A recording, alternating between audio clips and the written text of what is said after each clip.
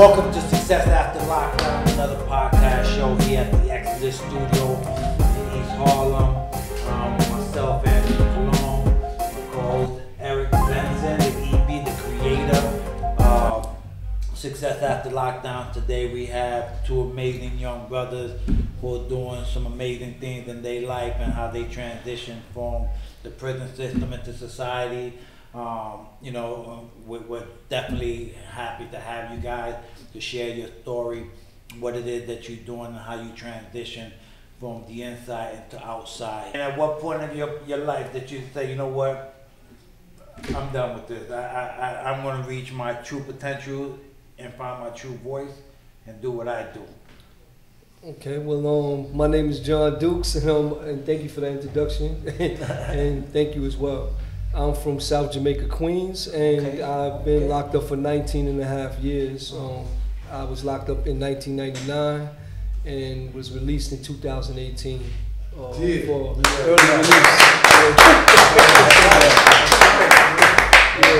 I had a 20 to life sentence, and I made my first board, and I got the time allowance, that credit, where I was able to go 6 months before my time. And I was released, Wow. So I thank God for that. So that means you were doing something positive while you was in there. You wasn't wilding out. You decided to get it. Definitely. Right. I did. I don't want to cut your wisdom off. What are you going to say? Yeah. I was just talking about you did that. Yes. Because it's very rarely that a person gets sentenced for that long of a sentence, right? Yeah. And usually, from experience, you get hit before you even go to the border. Your paperwork goes up there, the folder, they look at it, they go, oh, X, Y, Z, whoa. Yeah, come on in, Mr. Duke. Yeah, okay, what are you gonna do? Okay, we'll call you back. Next thing you know, you got that CO, big old envelope. Hey, come back in 24 months. You're not ready for society. So you actually made the LCTA, so you was doing something right. I made what I'm saying? Yes, I want to say this. For me, first of all, it's humbling to be here and to hear all those wonderful things you said about me. And even my brother Mike here, I was with, like you said, both of y'all. And we all had our mutual together, like collectively time, but then we had our separate time with one another, Right. So I know Mike on some personal sides, just like I know you on some personal sides. What I want to say though today is that my change was basically faith. I changed. I caught it quick. Like, I had a mom that was like praying, grandmother praying, everybody praying for me, And although some of them, they passed along while I was incarcerated, I got it quick. Like, I realized, I heard what you had said on one of the episodes, like Anthony has mentioned, like how, he had to get it at one point. He was like, I had to get it. Sometimes he said it took me a little while, but I had to get it. I remember hearing you say that. And for me, it was like right away because I knew that I didn't belong here. That's what you had said. You said, we wake up sometimes saying like, I don't belong here. I don't belong here. Why am I in here? Why am I in prison? My life, I deserve better. And that's where I was at. So my transformation, I morphed into something real fast. It was like a burgeoning effect. Like, it came so rapid that I couldn't even believe it at the time when it was happening. Because at first I came in a little cocky, and even though people didn't know it, I had a hidden cockiness. Like, I was like, I'm gonna get out on bail, because I thought I never had a bail. I was like, I'm gonna get out on bail. When I get this bail, I'm gonna buy the whole tin, sneakers. Like, I was rolling like that then, not now. Let's be clear, not now. And I was like, I was getting ready to say, can I get a pair of sneakers? I was like, the Barclays. I was like, I'm gonna do all of these amazing things for these brothers. Like, there was brothers in there that couldn't make a $500 bail. I was like, when I get out, I'm gonna do all of that. They don't even know it. Like, they got a friend that they don't even know, even though I don't know none of them like that. Yeah. But just on the strength of the struggle. Mm-hmm. But then I never got a bail. And real quick, a brother had told me one time, he said, he was on that same tier, he told me, he said, listen, he said, I've seen guys like you before. He said, I see you going out on a visit, you're getting your packages. He said, you just came up here and you ain't been here for 24 hours really. He said, but you know what? God got something different for you. He said, money ain't gonna get you out of this. He said, you are under arrest, not by the state, God is taking you to put you to rest for a minute because you've been moving too much. And there's people out there praying for you. Now, I had them as crazy, but long after the time went and I got remanded, never got a bail, just kept fighting and then wound up north. 19 and a half years later, I said, wow, I guess I finally got it, what I was supposed to be doing. I didn't know it would take me that long to learn, but you know, now I'm here. No question. So I know y'all have a connection through like the Hudson Link and everything. Yes. You know, and first of all, I applaud anybody who, while incarcerated, take advantage of the programs of education first and foremost. I don't think people understand the concept of educating yourself. It's that, you know, we always heard that thing, that term, you know, do the time, don't let the time do you. Right. And it took me a long time to understand what old timers used to mean by that. And I'm like, yeah, I'm gonna do my time, you know what I'm saying? I'm gonna wild out, I'm gonna get my canteen, my comments, I'm gonna still do me, because that's what I do. Yes. But to go in there and do the time, educate yourself, uplift yourself, find your true values, find your true voice, and not be a part of the crew that running to the yard, that's always getting into some stuff, always trying to do negative, always trying to be in everybody else's business, but to get up in the morning and go to school and sit there when you don't really want to, maybe you have one lay in your cell that day for the day, but you get up and you push through it. When everybody's still watching TV and what's going on, you in your cell, you studying and you reading. Like, yo, applause. Like seriously, like applause. That's real. Because that's what separates the boys from the men. Determination, education is what's going to set you free. Gives you that hope and that light to come home and do something positive with that. You know what I mean? Like, that's amazing. I just always find that that's great. You know. Ken, I want to expand a little bit on what you're saying, Anthony, because I think listeners don't really understand that the brotherhood that is really shared and created in prison. Absolutely. You know, people that we've watched men, I've watched men personally, and I'm sure they did themselves, that were sick, and we've cared for one another.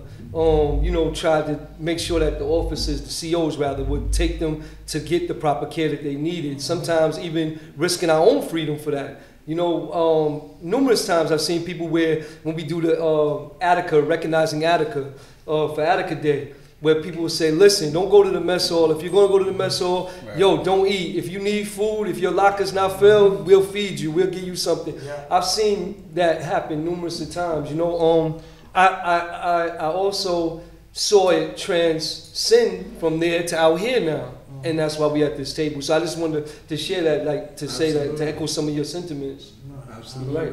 Yeah. So, Mike, like, you know, for you and I, man, we got like a really special bond, man. Yeah, like, for real. We talked a lot about preparation, you know, which a lot of people didn't. Preparation, you know, and performance, man. You know what I mean? Around us. Preparation and performance. That's right. And a lot of people around us, they didn't, you know. So like, I just want you to talk about, you know, your transitioning, you know, where was it? In Sing Sing, whatever correctional facility, and you know, what has it done for you, and where you at? Where has it put you in life today? You know, your transition in life. All right. First off, my name is Mike Blaster. Absolutely. South Bronx resident. I was sentenced to 16 and a half years with 5 years post-release supervision. CR 2015, was incarcerated 2001. And I've been home now 7 years. April 10th, this past April 10th made 7 years of being home. Congratulations. That moment of clarity, yeah. I think it became like early on. It hit me early on. I would think like I was serving time in upstate correctional facility, and I had a lot of time to think, thoughts about getting back out in the street, and how I'm gonna do this and how I'm gonna do this better. You know what I mean? Those type of thoughts crossed my mind, but at the end of the day, I knew the end result was gonna be back to that cell. You know what I mean? That's where it was gonna lead me back to. And now my wife and my kids is traveling, you know, 10-hour trips on a bus to come see me, freshening up after they get off the bus inside a restroom, to sit on the floor, to sit in a visit room with me for 6 hours. And I'm like, do I want to subject my family to this again? I'm like, no way. That was it. Absolutely. That was it. I said, from now on, man, I'm just trying to get out, stay out, and, you know, give back to the community and not take away from the community. You know? And how are you doing that? Tell me about what you're doing nowadays, man. Right now I'm into real estate. I'm on the buying and flipping houses right now. Okay. So right now, a lot of the guys that I'm using for the renovations are 9 times out of 10. These are guys that have some type of substance abuse, and they're housed in sober living homes in Connecticut. And these guys have skills of whether it be painting, sheetrocking, taping, you know. So these guys, I'm trying to utilize them to show them that, you know, listen, get up every day, come to work, you know, earn that money, and, you know, put your substance abuse to the side and see how good you do, you know. So for some of them, they come and they pull me to the side and they say, you know, thanks for the opportunity, because some people just give up on us, you know what I mean? You know, And I'm like, I was there, not substance abuse, but, you know, the streets was my substance abuse. That's right. So I know what it is to get a second chance. You just touched one of my nerves, right? Yeah. So, and I say that because I'm a recovering addict. I just celebrated 9 years. God bless you. Looking good, brother. So I celebrated 9 years, May 15th, Right. you know, last week. And I know what it's like, man. Yeah. I know what it was like getting money. I know what it was like doing time. And I know what it was like being an addict, being controlled and locked up. And excuse me if I tear up, right? Because this is what I do, right? Like a lot, the stereotype of addicts, ex-felons, ex-cons, whatever you want to call it, right? People want to just shoot us and leave us for dead and say that there's no hope, there's no restoration, there's no, you know, there's no positive in them. And the truth of the matter is, man, that given the opportunity, given the chance, that we can be some of the most successful people. When y'all came home, like, and actually, you know, gained your release, where did you see yourself, you know, going in your transitioning back out here? You know, did you see that 5 years future in front of you, or did you just take it step by step? You know, just explain that a little bit if you could. I could I want to I'll touch back on a little bit of what Anthony was saying about going to court. I'm in court a lot of times with clients of mine now, and it's on a different role. That's how I have this American Bar Association, like from lawyer friends that I have now out in Long Island. I'm working. And that's where I'm living at right now in Long Island currently. And I wanted to make a whole, you know, change for myself. My wife, shout out to my wife, Yvette. Yeah, so she sees this. I love you. You're doing big things too. You better make sure you shout me out. So Yvette was like adamant about where we were going to live. And she was like, yo, we're going to move to Suffolk County. And I'm like, I've never been out there. I don't want to go out to Suffolk County, but I wound up meeting some really beautiful, beautiful men and women out there. And a lot of prominent black people, a lot of prominent people of color, you know, Spanish or black, all different shades, and white people that were so giving and loving to me, you know, that to our family, like, oh, well, you did this much time, or who are you, or Yvette's been talking about you. So I just want to share that, like, yeah, I'm in the courts a lot, in Central Islip Court. I go to Riverhead Court sometimes for my clients. And to clarify what I do, I'm a street outreach worker / case manager for Long Island Coalition for the Homeless. And we take care of Nassau to Suffolk. So Long Island is big. From the whole Long Island we take care of. That's all the way out to Montauk Point, to the end of the island. So we house homeless people, with SPY applications and try to get them in from shelters if they want them. A lot of times they don't want to, because like you said, you meet a person where they at. And they can't see that they need more, that they deserve more. Right. They're kind of like unraveled so much that it's hard to get them back focused on that you are a human being and you don't need to be living in the woods. You don't deserve lose your point. Oh, this is success after lockdown right here. This is it right here. That's it. Thank you. And it's amazing for me because I get, like you said, with your individuals, your client, not clients, but the people that work with you from the sober house. Likewise for me, they feed me with just by being them and me having to understand them, being patient with them, humbling myself. And still, like, literally sitting down with them, getting down to where they at, and trying to understand. Even though I haven't been on drugs, I'm still understanding that I've been around. I had people in my household that's been on drugs. That's why I don't use drugs. Right. Because for clarification, like that, I didn't grow up prissy. This is why I don't use drugs. I mean, saying South Jamaica, you already know. I'm wearing this jacket, but there's another layers, let's say, on all of us, right? And having been in prison, but, dapper as ever, I must add. Thank you, and that has that's been, like I said, it's been a fulfilling career, I should say. Hudson Link, you touched on. I remember coming from we was all in classes together. I came home without my degree. I got a chance to go to Mercy College, the Manhattan campus, and do that. It was amazing to finish up, and then graduated. I went to Dobbs Ferry to do the graduation, even though the pandemic was there and we couldn't really give it the full hypeness of what I wanted, what I felt. I never felt that much like my smile was permanent, like somebody couldn't even wipe it off my face. So that was amazing to do. I want to also say what I do, also some things that I'm doing now. When you say giving back, okay, yes, the career I chose, that is a giving back career, but I get paid for that. But also with giving back, I have a grassroots organization called Speak Your Truth.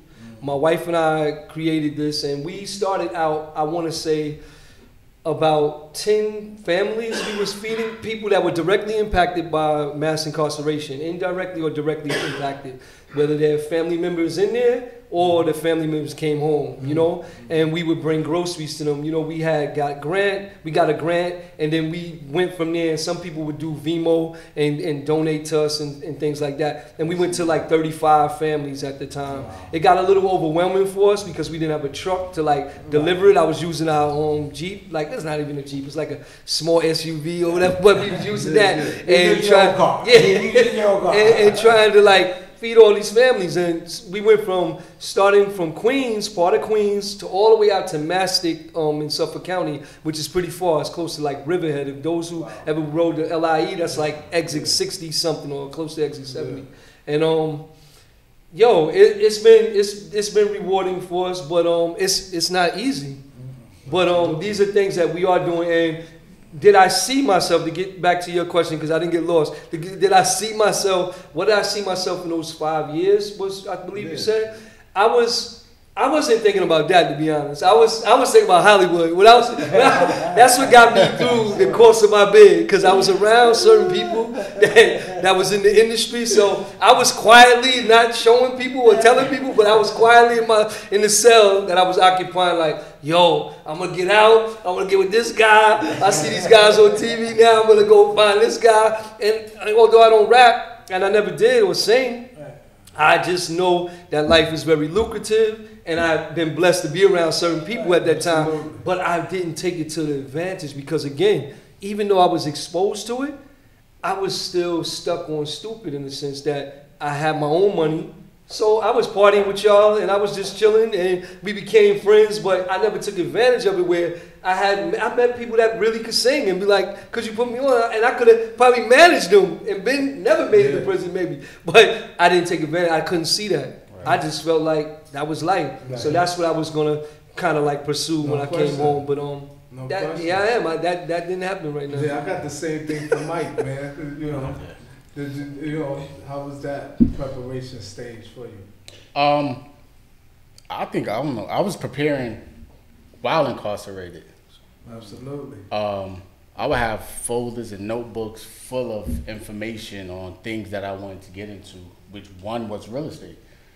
I had my wife send me, I don't know, numerous books and information from the internet on real estate and different businesses. Like I came up selling drugs. Yeah. So to me, that was an entrepreneurial move. You know, illegally, yes, but it was still an entrepreneurial move. That's right. So if I could, hustle drugs and, basically balance the books of bringing up, I could run a company. Yeah. I could start my own company. Anywhere, that's right. And do it the legit way, So that was my mindset while incarcerated. Now, once I came home, my wife, she had a savings for me, thank God, and everything like that. So I didn't have to come home and worry about, where I was going to get this from and that from. I was a little foundated. But of course, as a man, you want to contribute. That's right, absolutely. So I came home. I went on, I think it was 2 or 3 job interviews, and right away people were like, "Oh yeah, I want to hire you." This, that, and the third. Da, da, da.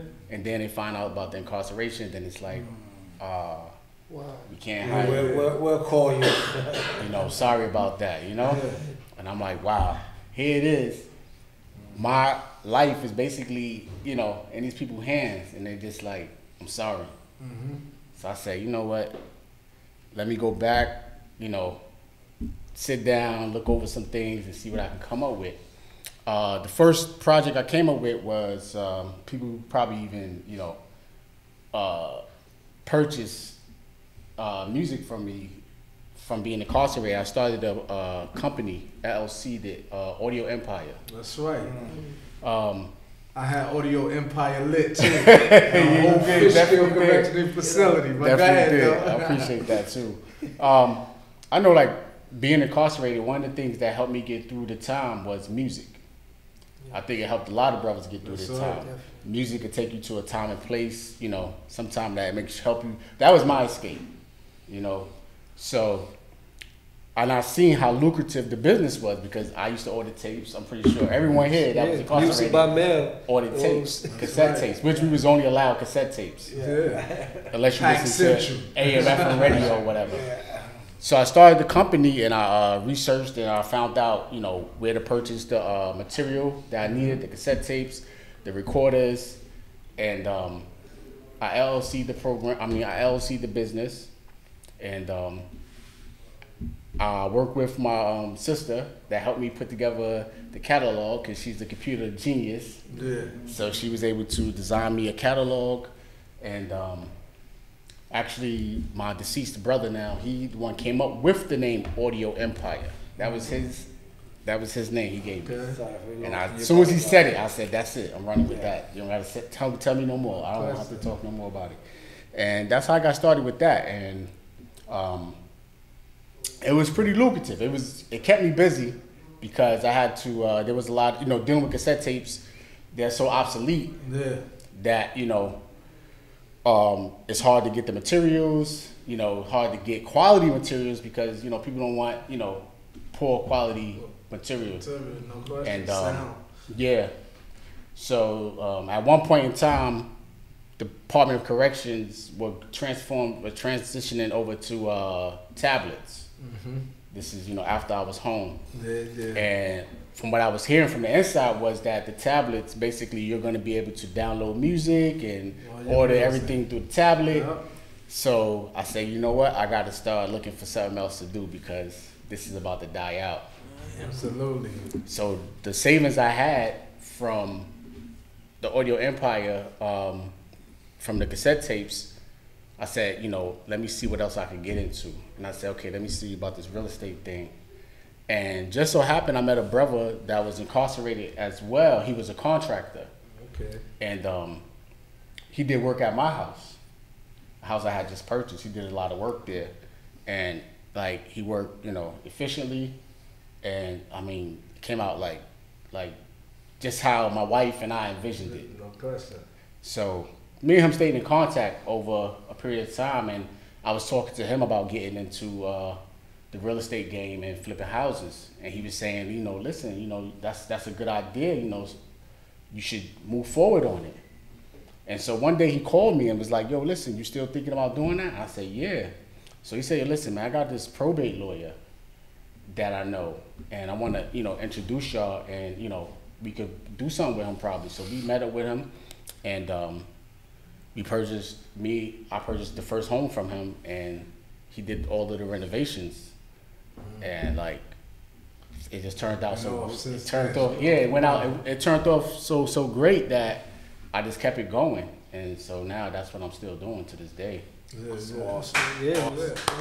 That's good stuff. I said we want to give the Department of Corrections a shout out. Absolutely, for taking those tapes and going down low. I mean, listen, I think our background and our trials and tribulations that we went through made us the men that we are now, to make good, smart choices, all right? And I know for a fact that like the real estate business is not an easy one to get into, right? Yeah. I just went to sign, you know, get an application. I filled out an application with Kings of Kings, if y'all heard of them, from South Jamaica as well. And I'm going to be working with them eventually, starting possibly in July as a hospital responder, and that will be on that cure the violence, you know, being that interrupter and things like that. And what reason why I chose to go work with them was because, for one, they're doing a phenomenal job out there. Shout out to Lance and all of them. They're doing a phenomenal job. The other part is this, though, that where I'm working at is the population that I serve is predominantly white. I have no problem with serving them, but there's a part of me that, and I think it should be with all of us, that want to serve the communities that we came from. Not just communities that look like us or that community, but communities that you really came from. Like, just imagine you going back to the Bronx and you're building those houses, you know, building those homes. Because a lot of our great minds, from what I studied, like even the Renaissance period, the Harlem Renaissance, a lot of them moved out. They got the education, they became doctors, some people, and then they moved out. So all those talents left with them. And then it left other people there that did not get a chance to see the doctor drive a nice car, and we only saw the drug dealer drive the nice car, you know, and we aspired to be those people. When instead of seeing the educators that were really there was some real educators, and they still prominent educators that are in our neighborhoods, but a lot of them have moved out. So, like I was telling my friend Raina, who works at King of Kings, she was telling me, she was like, John, you should go come in. I said, I want to come in so bad because my personality and what I like to do, I love to say sir, ma'am. I love to give all those, what you want to put, like handles or titles. Yeah. I love to give those to people, not just give them to them, but people that deserve them. Right. But I love to say that to people because we had a store one time. My pops had a store on Sufton Boulevard for a long time. And when I was coming up, and what I used to do in the store, I used to always be like, hello, how you doing? Yes, ma'am, and sir. And they would laugh, but I would tell them that, look, if you go into the bank, people are going to say sir to you or mister, or they're going to say ma'am. They're going to give you that respect. If you go to Macy's, they're going to say that. Why can't we give that in our own hood, even if it's a bodega store?